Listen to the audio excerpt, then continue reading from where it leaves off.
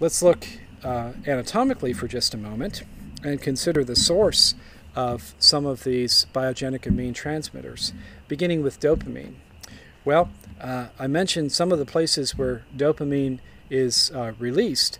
Dopamine is derived from cells that have their cell bodies here in the midbrain, which is at the very top of the brainstem, in a collection of compact cells known as the substantia nigra pars compacta. And right adjacent to that is a region called the ventral tegmental area. Here we have cells that have their somata here, and they send axons to important parts of the brain, such as the basal ganglia, specifically the striatum, which is part of the basal ganglia.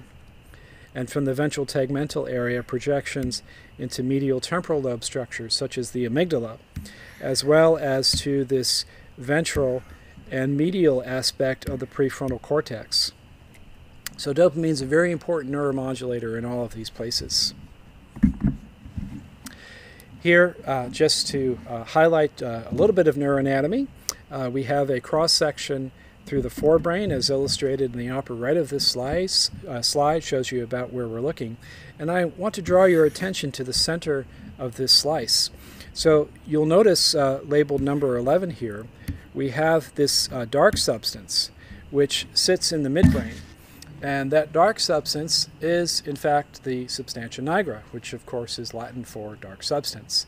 So here we've got the cell bodies of the neurons that synthesize and release dopamine at some distance at their axon terminals up in the basal ganglia and in the cortex.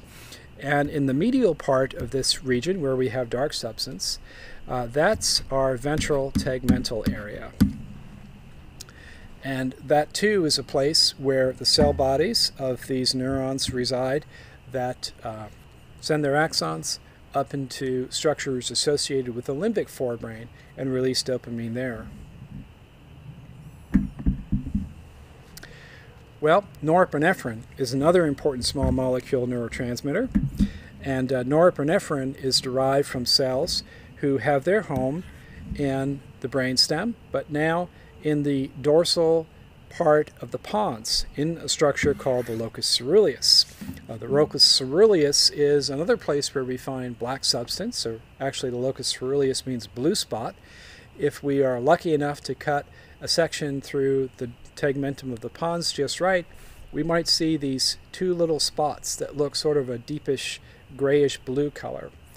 Those are the locations of where we find our cell bodies of neurons that are producing norepinephrine and releasing it in various places in the brain, really just about everywhere in the brain, and even down into the spinal cord do these cells grow their axons. So all of these biogenic amines have in common a limited number of cells whose cell bodies are in the brainstem that grow axons that branch and grow profusely throughout various parts of the forebrain, hindbrain, and even the spinal cord. One last example is the neurotransmitter serotonin. So serotonin comes from a group of cells that are found in a couple of different places in the brainstem. They tend to be found right along the midline in a group of nuclei that we call the seam nuclei, or the Raphe nuclei. Raphe means seam, so right along a seam where the two sides of the brainstem come together, that's where we find our cell bodies that release serotonin. And as I mentioned, serotonin is a very important neuromodulator. Serotonin appears to be a molecule that when out of proper physiological balance can lead to various affective disorders. Many of our drugs that we use to restore normal health with respect to affective disorder act by selectively blocking the reuptake of serotonin, thereby increasing the synaptic concentrations of that drug in important brain structures.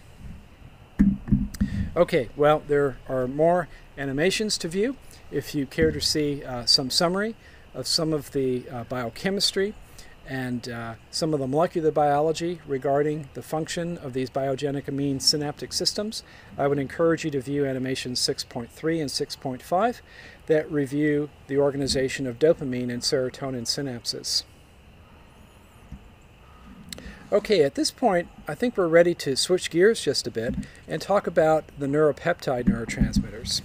So as I mentioned, the neuropeptide transmitters are larger molecules. They're made of a number of amino acids that are covalently bonded to small peptides. Sometimes they can be rather short, or sometimes they can be of considerable size. So, as you might imagine, these molecules must be handled somewhat differently in the presynaptic terminal, and indeed they are. And we'll come back to that in just a minute. But before we talk more about how they're handled in the presynaptic terminal, let's just make a few points about their physiology. So the neuropeptides mediate slower and more long-lasting effects than most of our small molecule transmitters, and that's because the neuropeptides seem to interact with metabotropic types of receptors. And as we'll discuss, these are receptors that require cellular metabolism in order to mediate their function, and all of that takes time.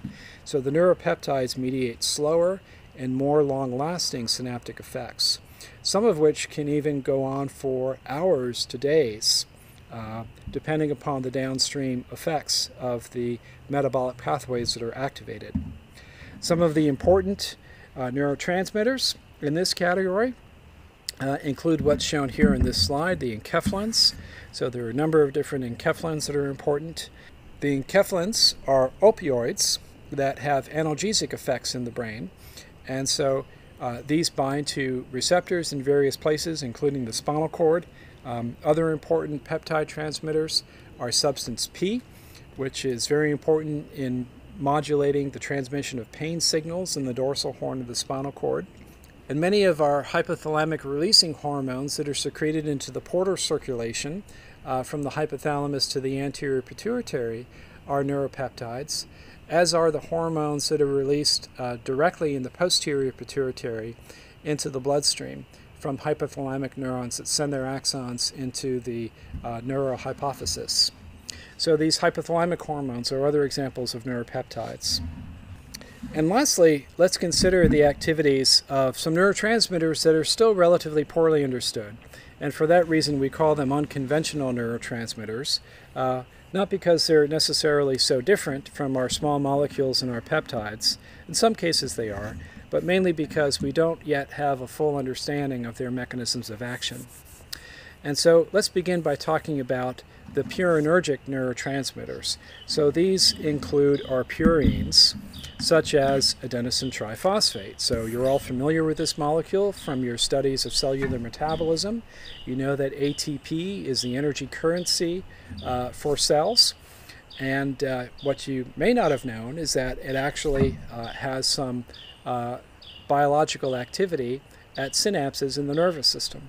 So ATP can be co-released with other small molecule neurotransmitters. Once it's in the extracellular space, ATP is typically metabolized into adenosine, and adenosine itself can have its own biological activity. Adenosine tends to bind to various receptors, and these receptors have various functions in different kinds of brain circuits. One important circuit where adenosine is important is in the hypothalamus. And adenosine appears to build up throughout our day and appears to be an important trigger that leads to drowsiness. So the more our cells in the hypothalamus are consuming energy, the more adenosine builds up in the extracellular fluids. That seems to be something like an index of our state of fatigue and the degree to which we require sleep. Well, one thing many of us do, I myself am guilty of this, is that we fight this system by consuming caffeinated beverages. And what these caffeinated beverages do is they block adenosine receptors. So the xanthines, including caffeine and theophylline, they are blocking the receptors that are mediating this natural sense of drowsiness that will, we think, in some way have a restorative function on brain circuits. Another of these so-called unconventional neurotransmitters that's fairly recently been discovered are a series of molecules that are derived from membrane lipids called endocannabinoids. These molecules are hydrophobic, so when synthesized they can freely diffuse across plasma membranes, and they bind to receptors that are also bound by the psychoactive components of cannabis, hence their name endocannabinoids. So these include some very interesting receptors such as the CB1 receptor, which is present in high concentrations in structures associated with the brain's reward system. It's also present throughout the cerebral cortex and in the cerebellum, in the basal ganglia. So lots of places where we think that the drug of abuse, the cannabinoids derived from cannabis, have their effects on cognition and sensory and motor function. So these endocannabinoids seem to have some interesting physiological roles in modulating plasticity, especially plasticity at inhibitory synapses.